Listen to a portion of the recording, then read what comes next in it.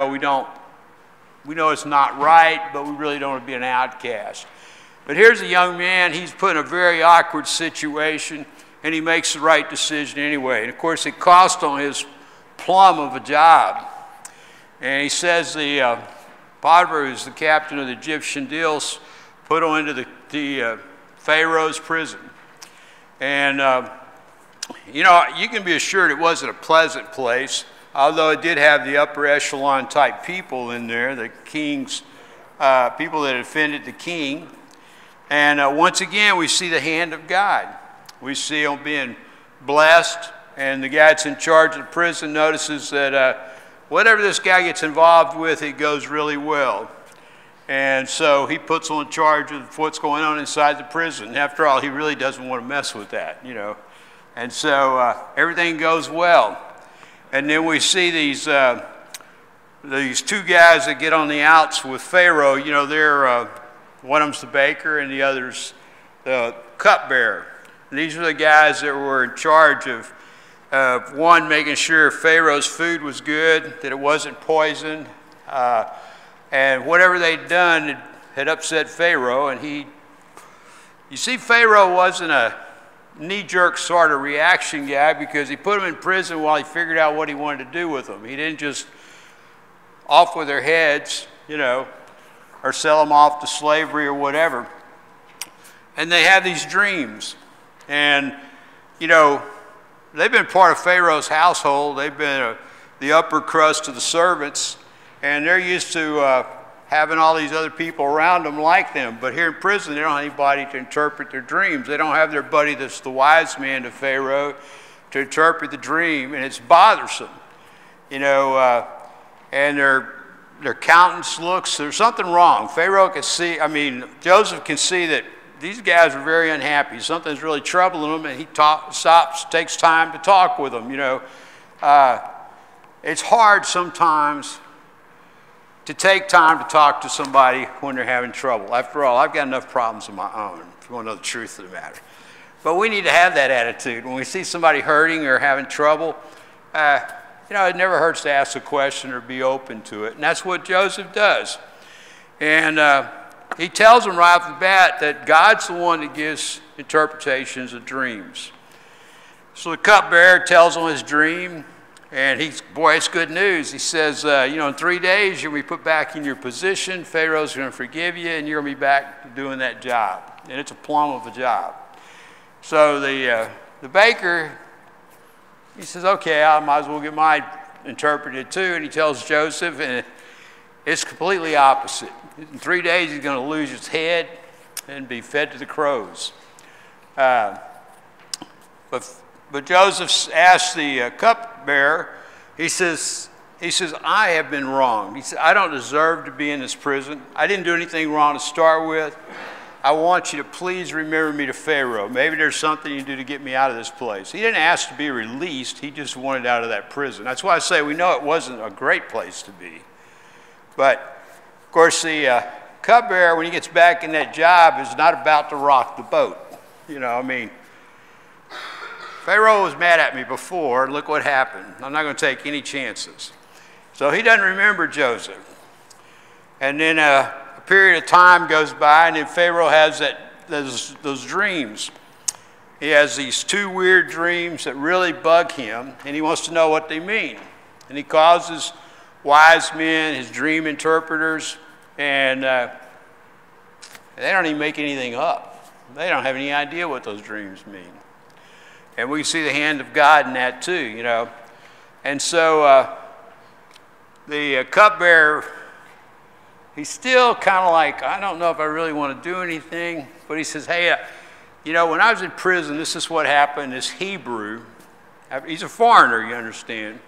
He's not one of our people. But he interpreted the dream for me, and the cake guide, he was right on both counts. So Pharaoh, I mean, he's desperate to know what these dreams mean. He immediately sends for this guy. They go and grab him out of the prison. They wash him up, shave him, put on some clothes on him, make him presentable in the court. And you got to remember, in the court of Pharaoh, there were no ugly people.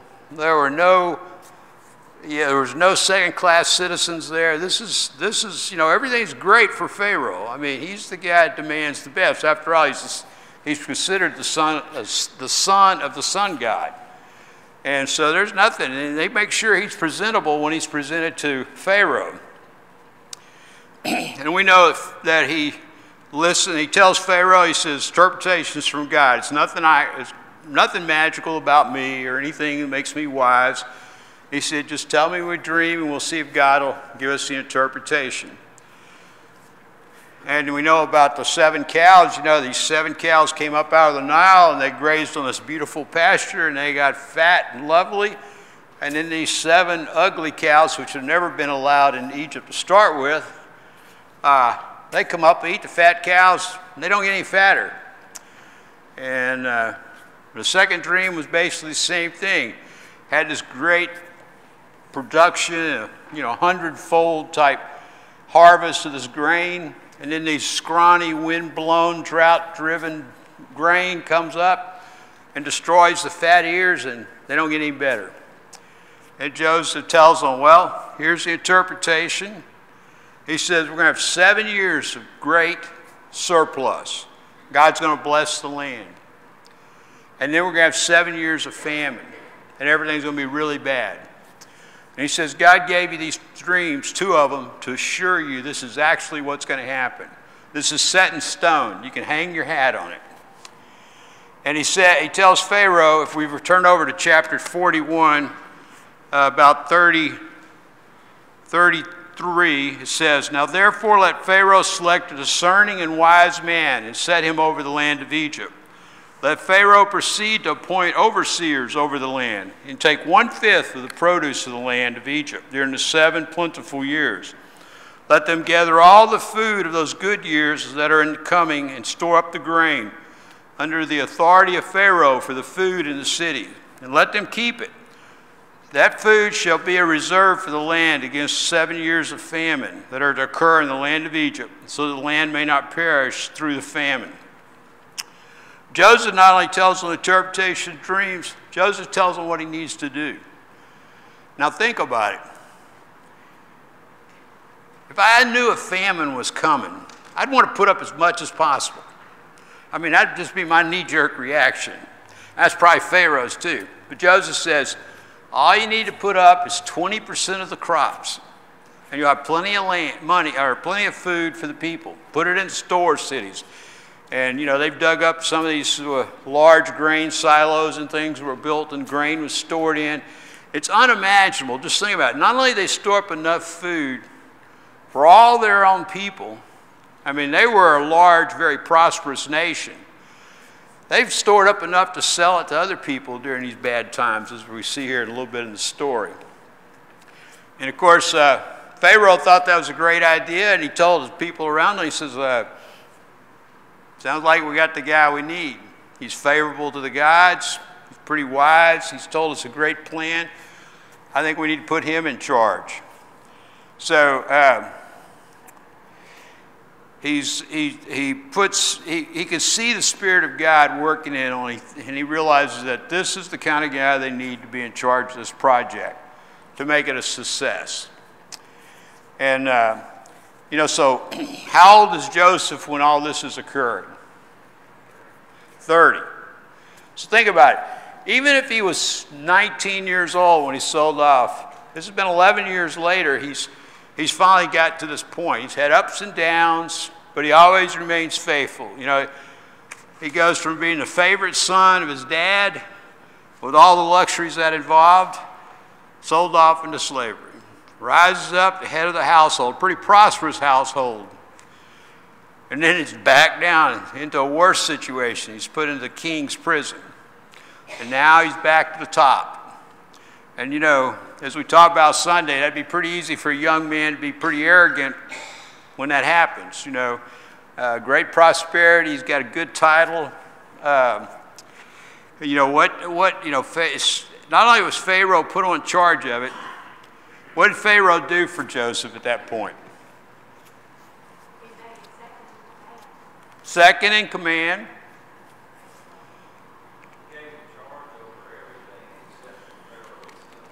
That's right, except for Pharaoh himself. He dressed them in fine clothes. He had him ride around in his best chariot. He gave him an Egyptian name. He wanted to make this guy an Egyptian. He was adopting one of the Egyptians. And then on top of that, just to make sure everybody understood, he married him off to the priest's daughter. That's their state religion. Now, that's a pretty good in. If you're going to be welcome into the family, that's about as good as it gets without marrying Pharaoh's daughter. But the second best person to marry is the priest's daughter, because he's got the ear of Pharaoh. And we're going to see some benefits come about how Pharaoh thought about the priests and their gods. So you think about it. Pharaoh recognizes what's needed. Now, we're going to see this again when Nebuchadnezzar takes off the people, right? The ones he likes, he gives them names of his culture. They're trying to simulate this young man into their culture. And it would have been pretty easy at this point for him to think, man, I got it great. I'm Pharaoh's right-hand man. I'm married to the priest's daughter. No problem. I'll just go to the temple. Everything will be great from now on. But he keeps his faith. That's the difference. And you know, it couldn't have been easy. Your wife says, how come we can't go to church with Dad? You know, how come you never go to the worship service with us? You know, it doesn't tell us that, but you know that's what was going on. And but he sticks to his grounds, and so you know, he's there somewhere, like I said, quite a period of time. You know, 11, 13 years, somewhere in that period of time, and he's grown a lot. And then the 7 years of feast comes along. And he's busy. He's got to build all these store silos, and he's got to collect all the harvest. He's got people to help him, but he's in charge. Remember, he's the guy that's responsible to keep Pharaoh informed, and make sure they have plenty of food stored up. And during this time, he has 2 sons. And what do we know about his sons? What did he name them? And why did he name them that?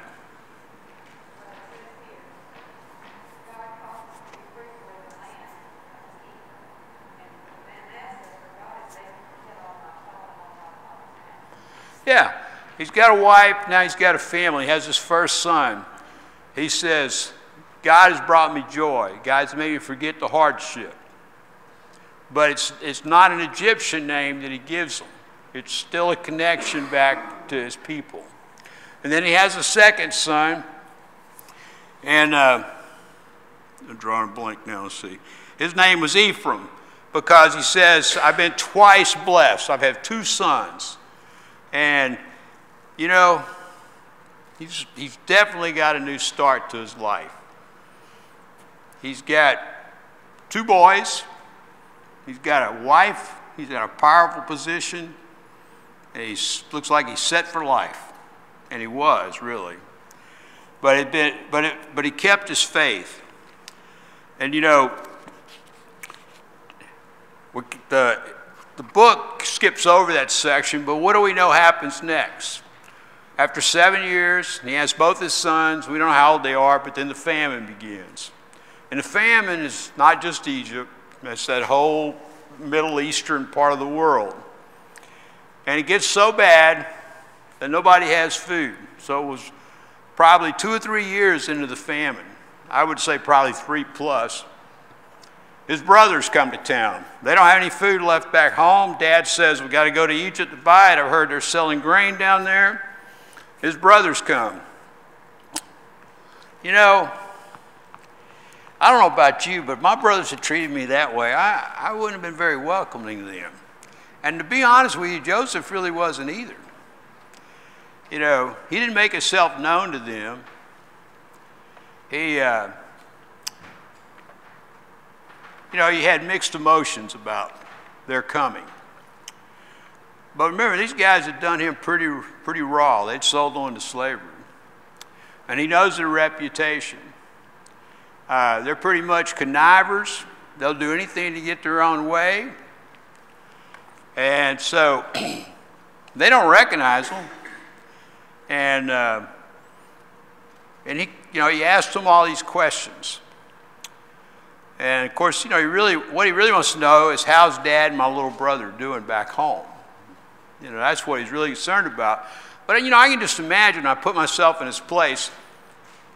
Did they kill my little brother like they tried to do me? Because he would have been Dad's favorite after I was gone. You know, and what about Dad? Is he still alive? He's a good questioner. He gets these questions out, gets this information in, and then we know the story. They buy, and when they get back, or after they leave, they get the first stop, they find the money in their bags. They're kind of concerned at that point. What's this guy going to do? He's already accused us of really being spies. I mean, after all, remember, his brothers are the ones that set up that whole group of people and went in and murdered them because one of them raped their sister, basically. So these are guys that are pretty used to getting their own way. They've kind of matched their match now. And their younger brother really knows their character. And these are not good moral characters, you know, as Russ has pointed out. And these guys are, you know, it's not that they're tremendously bad, but they're just doing whatever it takes to get their way. That's why they sold their brother off.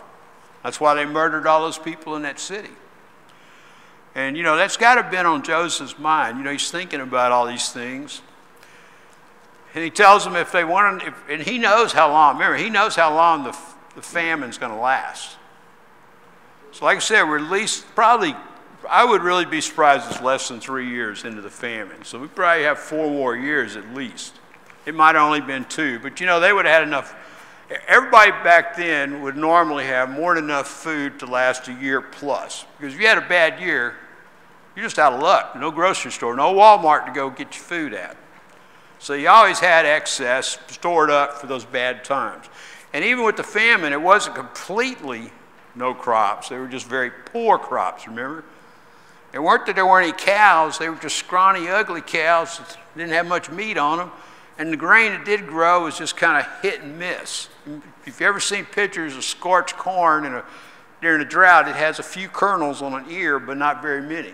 And the ears aren't very big. But he tells them, if you come back, you got to bring my little brother, or don't come back. And he doesn't call him his little brother, but he says their younger brother. So when they get home, Dad said, there ain't no way. I already lost my favorite son. You're not taking the baby to family. That's all there is to it. And food gets really tight. And their dad says, you got to go back and buy it. And they said, we can't go without our brother. He won't talk to us. He won't sell to us or anything else. And so he allows them to take his little brother. And you know, if you think about it, that was very hard for his dad to do. He was worried the whole time. And, you know, that's when Joseph really, when he sees his little brother, because remember, his little brother didn't do anything wrong to him. That's when he breaks down. He's just overcome with the emotion seeing his brother. But, you know, he gets his brothers. I mean, he really gets them. When he has his little brother arrested and brought back, and he tells them, I've got him, y'all go home now, it's okay, don't worry about it. They know their sins have come home to roost. And of course, eventually he reveals himself, and they go back home. He sends his Pharaoh, he sends back for his dad, and then Pharaoh finds out that his brothers are there, and he sends the wagons and things. But just think about it. Joseph really had his, he didn't kill him or anything, but boy, he got him good. You know, now, Joseph was a good guy, don't get me wrong. But you know, sometimes it just really bugs us when somebody gets advantage of us.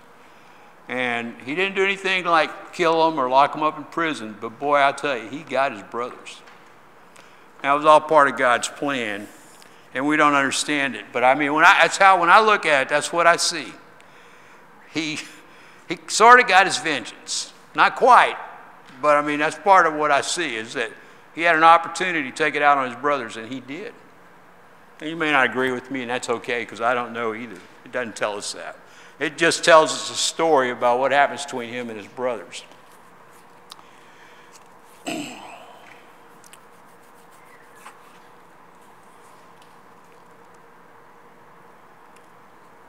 In fact, Pharaoh had told him that he needed to go send and get his dad and save him from the famine. You know, that's how much he thought of Joseph. Was he told Joseph, you go get your family. You got to save them you got to save your family from the famine, because he knew how much was left too. And none of us have ever been through a famine. None of us are really old enough to understand the Dust Bowl. I don't know if we have anybody even old enough to live back then. Maybe Larry back then. I'm just kidding. Depression, maybe. But I mean, we can't relate to that. Our biggest problem was after the hurricane, when Walmart didn't have anything on the shelves. Come on. And most of us were out of town then. Or during this epidemic of COVID, they didn't have toilet paper at H-E-B, I mean, that's our worst challenge. Our challenge has never been, where's our next meal going to come from? And there's not any crops growing in the field. There's no animals. There's no wild game. I mean, Andy and them went, but they didn't bring back anything. So, I mean, I don't know about those guys. They went hunting and left the animals. So, I guess for next year. They wanted them to grow bigger horns, I guess is what it was, right? The thing is, we've never been in a situation like that. We really can't put ourselves in. I can't anyway, not really. Hungriest I've ever been is when I skip a meal. And that's by choice, or because I'm busy, not because there's nothing to eat. But that's the situation these people lived in. And God provided a way to take care of his people, because what was his promise to Abraham? Going to bless them, right? He's going to take care of them. Bless those that bless you, curse those that curse you. And he said, he didn't say, you're going to inherit this land while you're in it. He said, you're a sojourner in this land. Eventually, your descendants are going to inherit this land. So God had a plan. And when he sent them down to Egypt, part of that was the Egyptians, to be honest with you, they just didn't like foreigners, okay? They didn't intermarry with them. They didn't have any of that. They didn't put up with any of that. So these people come to Egypt. They're going to be an isolated group of people. And we see this in God's hands. Now, in chapter 47, when Joseph's dad and them, the family comes, it's the whole family. Now, how many people are there? 70, right? It's not a real big family or nation, but it's the beginning of one. And they come in, and Pharaoh wants to meet his brothers, and he brings them in, and he tries to coach them in what to say. What was his concern? Y'all remember that? Yeah, Egyptians don't like shepherds. They're cattlemen, and they don't like sheep. Sounds like the West, right? Those people just don't belong here. Now, they come in and tell them they're shepherds. But you see God's hand in this. And Pharaoh tells them, in fact, they asked Pharaoh about this land we came through. It was very green, looks like a good pasture land. And we'd like to put our flocks over there. And Pharaoh decides to give it to him, and he says, on top of that, he says, how about them taking care of my livestock? He knows that everything Joseph does is blessed. He figures it's part of the family too, They got to be good herdsmen. In fact, if they're bringing sheep with them from the famine, they got to be doing pretty good. Just think about it. They sent somewhere else to get food, and they managed to keep their sheep alive. God was taking care of them. Sometimes we miss all that in the big story. We don't think about the little things that go in where we see God's hands in a lot of this. You know, because normally by this point you'd have already eaten most of your livestock. Maybe kept a horse to pull the cart or something, or an old cow or something. But probably sheep wouldn't have been very high up on that list of animals you needed to keep, and trying to find grazing land for them. And then we see Pharaoh's going to meet Joseph's dad. So what's this? Russ asks, when Joseph introduces his father to Pharaoh, what does Jacob do? He blesses him. And you know, Pharaoh had no idea what that really meant, did he? But God had told Abraham, whoever he blessed, he would bless. So this is going to be a good thing for Pharaoh. And then, you know, if you think about it, here's the guy, it's the King of Kings, the Lord of Lords of all the lands at this point. And here's this humble little shepherd guy comes in. He treats him as an equal, mainly because of his son. The influence that his son had had on Pharaoh and his kingdom.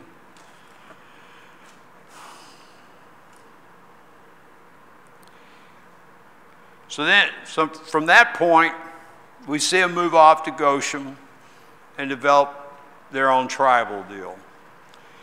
But the famine's going on, and it's getting worse. So what happens? If you're hungry or you don't have food, what do? You gotta go see Joseph. That's his job, to distribute the food. The only thing is, it's not free. You notice that? Pharaoh took it from you, he put it in his barns, now you got to buy it back, even if you're an Egyptian. So the first year, people gather up the jewels and the gold, and they buy the food. And the next year, what do? Yeah, they bring in the cattle and whatever else they've got, give them to Pharaoh. Now, if you know anything about history, at this point, Pharaoh's about to own everything. He's got all their gold, all their animals, and then the third year comes along and the people don't have anything else left to sell but what? Their land. This is when Pharaoh literally begins to own the entire kingdom of Egypt. And we see it in the Great Pyramids and all the projects that were done. Because, I mean, not only did he have the slaves later to build those things, he had all the wealth. And so for 3 years, everything goes okay. And now the people are hungry. It's the 4th year, might be the 5th of the famine, we don't know. And this doesn't necessarily mean that this happened after after his dad and everybody got there. It could have happened before that. It's just about the famine. And then we get to this 4th year, they don't have anything left to sell. Man, there's nothing else they can do. They go to Pharaoh, they say, what are we supposed to do? He says, go see Joseph, whatever he tells you, that's what you have to do. So what did Joseph tell him?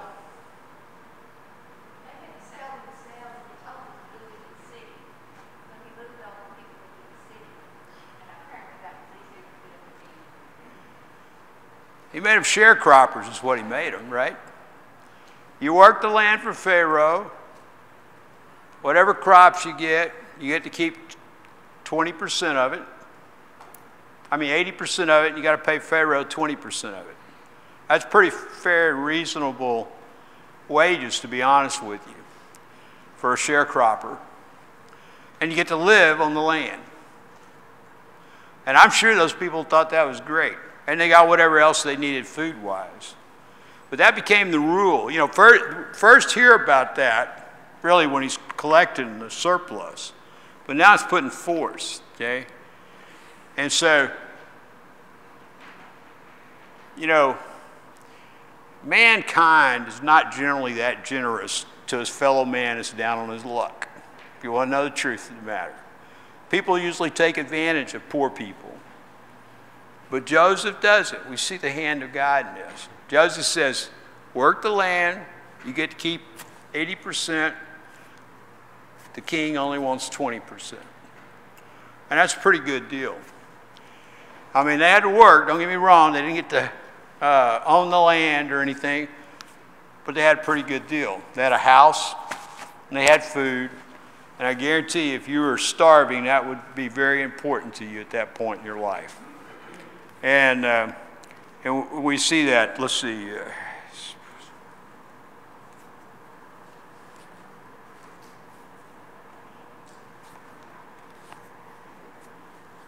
Oh yeah. Now we get to the last part. Think about it. What was God doing to Jacob in Egypt? Or Israel, whatever name you want to call him. Oh yeah, he lived a long time. Yeah, he's seen his people multiply. They're well, you know, they didn't have to sell off their livestock. We don't see anything about them selling off their jewels or anything else. I mean, they didn't own the land, but I mean, they weren't probably as poor, as bad off as the other people.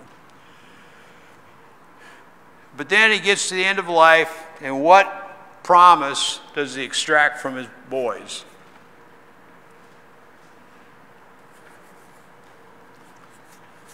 He says, I'm dying. Don't bury me in Egypt. I don't want to be buried here. I mean, after all, his son's the right-hand man of Pharaoh. You can imagine the funeral they would have put on and all the stuff they would have done.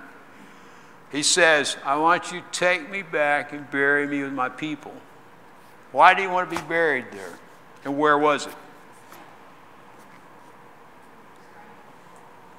It was the cave. Yeah, where his ancestors were buried. And where was that at? Not what the name of it was. That was in the Promised Land, right? That was why. He wanted to go back to the Promised Land. He made his sons promise that he would go back. And so when he died, his son had him embalmed, just like the Egyptians do. And in Pharaoh, he had great respect for him and for his son. He sent basically the army with him to make sure Joseph's dad got buried where he wanted to be buried. You know, this is the largest military might in the world, and you're in a small little country, and they come knocking on your door and say, by the way, we're here to bury this guy in the cave. Are you going to say no? You see the hand of God in all this. Now, if Joseph and his brothers, you know, and a couple of hundred of them had come down there to bury their dad, it might have been a different story, how they were accepted. But when Pharaoh's army basically shows up, and it's his entire entourage, nobody's going to cross Pharaoh. At this point in the Egyptian power, I mean, as we see all the way up to almost Nebuchadnezzar, Egypt is still a major military power. That's who you went to when you want to hire an army to defend your land. And at this point, they were certainly the military power of the world. So, I mean, we just see that, this whole story, you see the hand of God, but you see a young man that remains faithful, and no matter how successful he is, he never forgets where it came from. And that's important for all of us to get that message, because it's easy to get sidetracked. I mean, the job he had was pretty time-consuming, I'm sure. Any other comments? Well, let Russ cover everything I missed. How's that? Thanks a lot for your attention.